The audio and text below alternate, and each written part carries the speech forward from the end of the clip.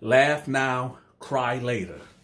And when I say cry later, what I really mean is that you might have a man inside of you and you'll be crying later. You young cats out there that will not put down them guns and try to find a diplomatic way to resolve your issues by speaking, right? Or if you can't speak, throw these. And if you can't throw these, well, you go grab the gun. Put down the guns, because there's no guns in prison. And I know it kind of sounds cliche, because everybody say that there's no guns in prison. But I can tell you what is in prison. Pimps. Prison pimps. A long time ago, I released a video titled Prison Pimps.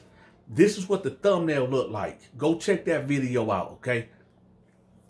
If y'all don't want to check that video out, let me tell y'all about the video, okay? There was a black guy that liked to turn out young black guys, okay? He liked the young white guys too, but he really preferred young black guys, okay? One day, he ended up pimping out a young guy, a young black guy. And he used to put hard steel in this young black guy at night to turn him out.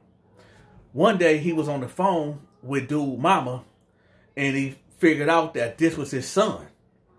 Yeah, the prison pimp ended up having relations with his own son. Yeah, crazy, right? But let's talk to you young cats out there. Y'all said, what that got to do with me? My daddy ain't no prison pimp. No, I know, I get it. There's guys that's in prison that like young guys, okay? There's guys that's in prison that will see you come in at the age of 17, 18, 19, 20, 21. You only weigh about 150, 160. Never did a push-up or sit-up in a day of your life. You're doing all that lean, smoking all that weed and all that type of stuff. You ain't got no wind. None of that. He'll look at you and say, that's me. That's mine right there, right? A lot of y'all out there like, oh, stop the cap. No. It ain't no cap. Because, yes, there is a lot of homosexuals that is out of the closet in prison. But a lot of these old timers, they tired of messing with the older punks. They tired of messing with the usual. They want the unusual. They want something nice and young. You know, like older men in the free world that like young women. They like in their 40s and their 50s looking at 20-year-old girls. Well, that's how these cats get down. And they don't care if you bi-curious or curious or straight or not. They don't care. They want something young. They want something tight, right? You young dudes out there, y'all have no idea what's coming to you. You can laugh, you can joke all day. That's cool. You can get a hold of a piece of steel. That's cool. But what happens when you in there rumbling with a guy that done been in to 100 fights already? And out of them 100 fights, he done been stabbed 40 or 50 times already. What you gonna do with that? Here you go, 160. I even give you 170. You about what, 5'8", 5'9", 5'10"? The guy in the cell with you, he about 6'8", 350, all muscle. He might even tell you, yeah, come get you one. You get one. Get one. You get one off. And now it's my turn. You get to punch me one time in the face. Now it's my turn. Now I need me. What you gonna do with that? Matter of fact, he like, oh, you know what? I got one better for you. Here's a piece of steel. I ain't gonna feel right in this fight. I need to be cut. That's how I get off, right? I remember when I was locked up. I think I was 22, I think. 21 to 22. I ended up getting put in this pod with some juveniles. When I got in this pod, I was like, why they got me in here with these juveniles for? You know, every dude in there looked at 14, 15, 16, 17 years old. And I'm like 21, 22. So I'm in there. I'm thinking like, why would they put me on the floor with these juveniles? And I don't know why they did, but it was a wild floor, a gladiator floor, right? Fighting all day, just crazy stuff, right? I had this cellie. I forgot his name, but he ended up catching 2 bodies, right? So I'm laying down. I got the bottom bunk. He got the top bunk. He like, OG. Yeah, a lot of people in there was calling me OG because I was the oldest dude in the pop. OG, hey, how much time you think they gonna give me? I said, what you do? Man, I killed my baby mama and I killed our baby. I said, you did what? Yeah, man. The baby was crying. And I just got upset, and you know, I just got rough with the baby. The baby didn't make it, and when my baby mama came in the house, you know, she started tripping on me, so I expired her too. He didn't say expired. I just want to be in the YouTube guidelines. You know, I can't say certain stuff. So I'm like, okay. He said, you think I'm gonna go home like in about 6 months? You think I could beat the case in about 6 months? I said, 6 months? I said, dude, you fighting this case. You're going to have to fight this case for 2 or 3 years. You ain't getting out this county for 2 or 3 years. Unless you plead, no, you ain't getting out. He said, what you mean I ain't getting out? I said, dude, you took 2 human beings' lives. You took a woman life and you took a baby life. He like, yeah, I know, but you know, some of my homeboys, they would say I might even just get a year, or they might dismiss the case and this and that. I said, let me tell you something. You're not going nowhere. You're not going nowhere. You took 2 lives. He like, man, so you really think I'm gonna do? I said, yes, you're gonna do some time. You probably do the rest of your life. Okay, unless the laws change. Dealing with juvenile murders or whatever. No, you in here. So about 5 minutes to go by, he was quiet. And he was like, man, OG, what you think gonna happen to me when I get locked up? When I go up the road? I said, you? I said, you're going to get violated. What you mean? Well, you took a woman's life and you took a baby life. Guys that's up north, they don't take too kindly to that. I said, you know, you're a handsome guy too, man. It ain't gonna be good for you, man. I said, what you need to do is start doing push-ups and sit-ups and start trying to eat everything that you possibly can eat to get you some weight. Because even then, man, I said, I don't know, man. But what I really was thinking in my head, y'all, again, I really can't say due to YouTube guidelines, but I really wish I could say this. So I'm going to need for y'all to read in between the lines so I can get this out. What I really wanted to tell him was, when you get up there, you're going to get, okay, y'all fill in the blanks. It starts with an F, it's a 4-letter word, and it ends with a K. That's what you're going to have. That's what's going to happen to you. When you get up there, you're getting... that's just really it. That's it. I don't. That's one thing I can tell you. My advice: don't tell nobody your charges. That might not even really matter because you might get some guards in there that's feeling some type of way about what you did, and they might put it out there.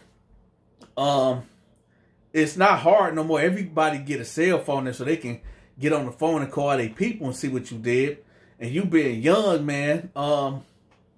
My only advice is join the Muslims, because the Muslims, they'll forgive you for all your crime. They feel like if Allah will forgive you, then we have to forgive you because we're brothers, right? So they accept all type of people in the organization. So I'm like, for protection, man, you might just gonna have to join the Muslims and be it like that. Because outside of that, you're going to get cats in there that feel like, yo, he ain't never going home. I got life. And he's soft on the eyes too. So I've been lonely up here for a minute.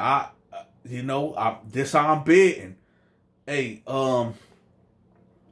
And let me give y'all some advice too. And remember, y'all, this video right here is really aimed at teenagers. This is not a scared straight video. If it was, I'd be talking a whole different way. I'm just really giving y'all the true reality of what goes on in there, man. One of my homeboys that I haven't seen in 10, 20 years. I'm getting old. I ain't seen this dude in 20 years, y'all, since I was 16 years old. 19 years. Yeah, 19 years here. I ain't seen this dude since I was 16 years old, y'all. I'm 35 now. When I seen him, you can just tell. You prison dudes, y'all know what I'm talking about. When you can tell somebody been touched, it's like, and before we even go on with this, let me tell everybody out there that's hearing my voice right now. Prison grape. You know, grape. I can't say the real word, you know, due to YouTube policies. But prison grape is nothing funny about that. When inmates hear another inmate getting violated in that way, we don't think that's cute. We don't think that's funny. It's a shameful thing.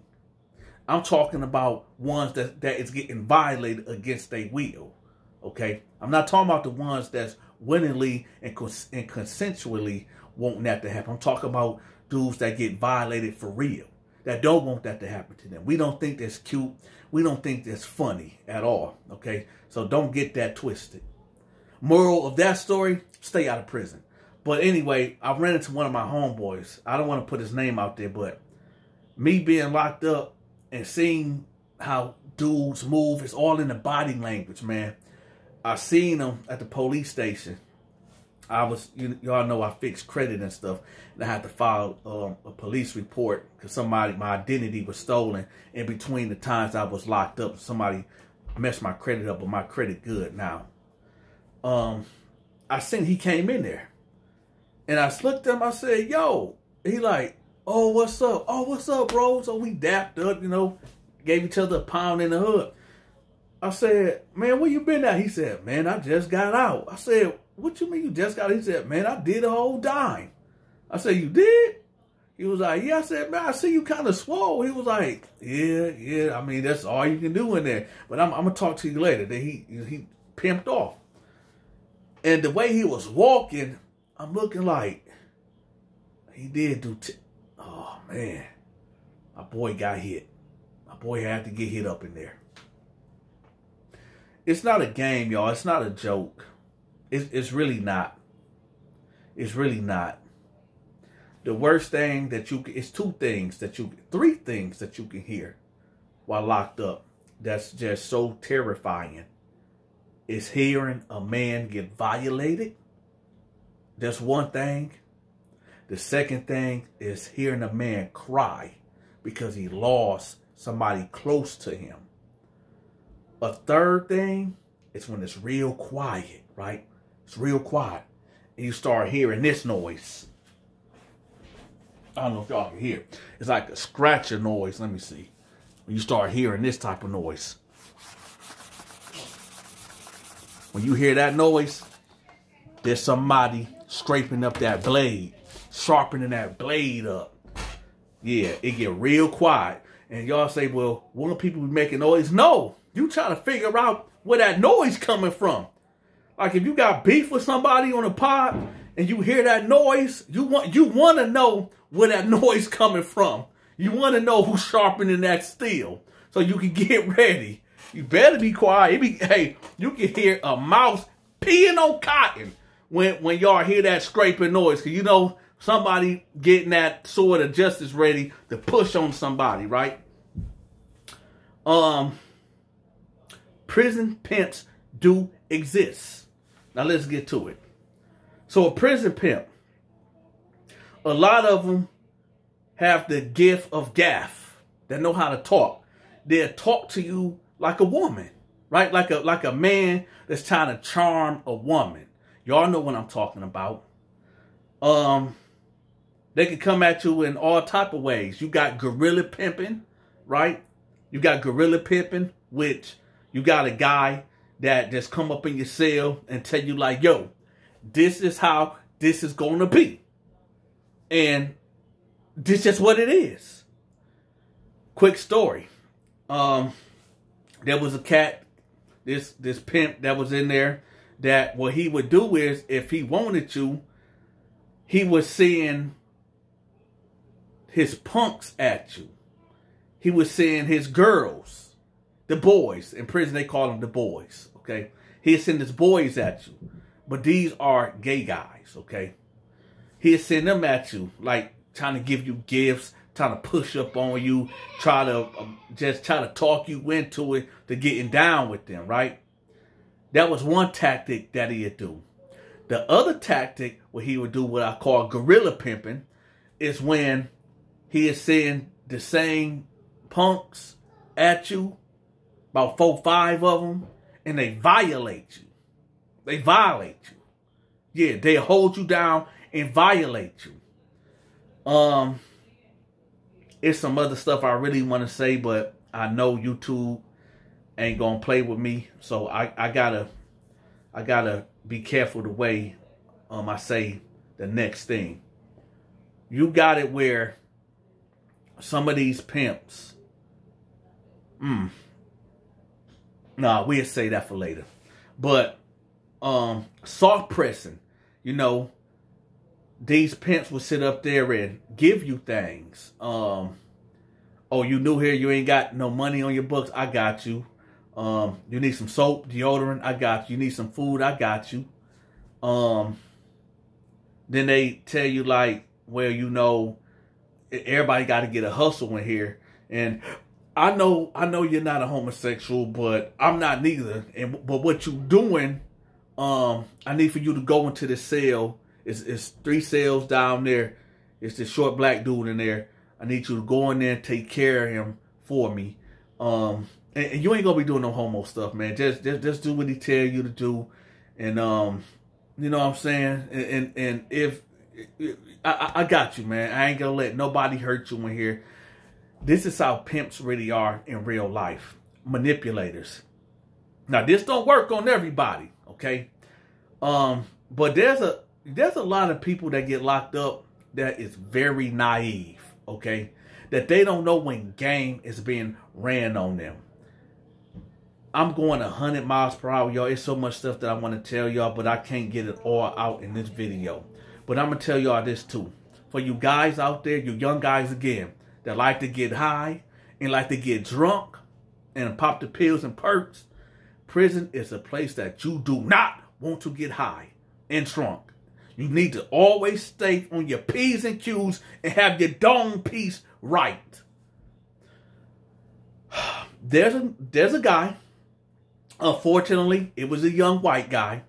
He was a college kid. Got drunk, crashed, unalived 3 people.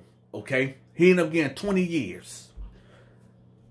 For him to deal with the pain that he was going through, he never had a criminal record. He never been around these type of people. And since the severity of what he did, he went into a very violent prison. He fought every day. He fought to protect his 6. Did you know what I mean?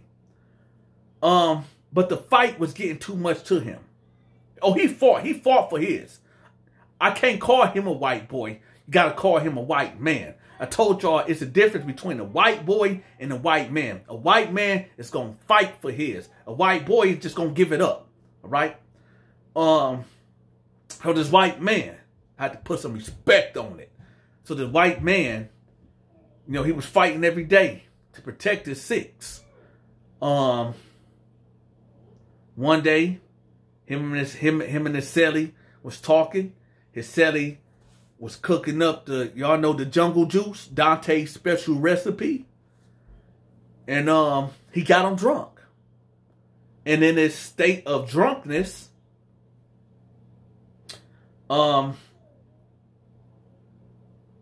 his cellmate allowed 3 other guys that was trying to get at him in the cell. And they violated him. in a way, they violated him in a way that a man should not lay down with another man according to the scriptures. So y'all fill in the blanks. They violated him because he got drunk. Well, it is what it is. The whole point of this video is to warn. I don't know about y'all, you guys out there, you young guys. I like women. Okay, I don't like being around dudes. I don't even like dudes. This video is to let you know what is waiting for you behind them bars. Okay, this is what is waiting for you. Depression, anxiety, right? Always wondering what's around the corner. I tell y'all all the time, when I first got locked up to start my 10-year bid that I only had to do 2 though, I said this to myself. I'm not going to die in here, and I'm not going to be no homosexual. That's it. I'm not going to die, and I'm not going to be no homosexual. Everything else, it is what it is. That's what I said to myself. I'm still alive, y'all, right? And I'm not a homosexual. You gotta fight. You gotta fight. Another thing. I know it's hard out here. I know it. But it gotta be a better way, man. It just gotta be a better way. Get a job. I know y'all are used to fast money. You gotta get adjusted, man. It's a lot of cats that's locked up that's right now that wish and pray to God, man, I would work that McDonald's job, right? Why? Because the job that they working right now, only paying them $14 a month. And they working 8-10 hours a day. Y'all don't know how it is, man. Y'all really don't know. For the people that have been locked down before, this not for you. Because y'all already know. This ain't, what I'm saying ain't nothing but a repeat to y'all. This ain't nothing, right? But for the ones that never been locked up before, y'all better pay attention, man. Y'all better pay attention. I keep remembering this young white boy. From cell to cell. Every other cell. Being violated. Passed around. It's passed around. Just like a piece of paper. It's passed around. When I used to see him on the yard, it's like The Walking Dead. Like his soul wasn't even there anymore. Just eyes all sunk in, despair, hopelessness.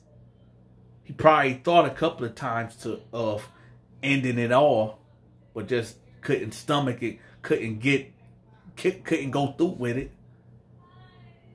I used to think about that guy, and I wonder what did he do to commit the ultimate thing and take himself out of his own misery?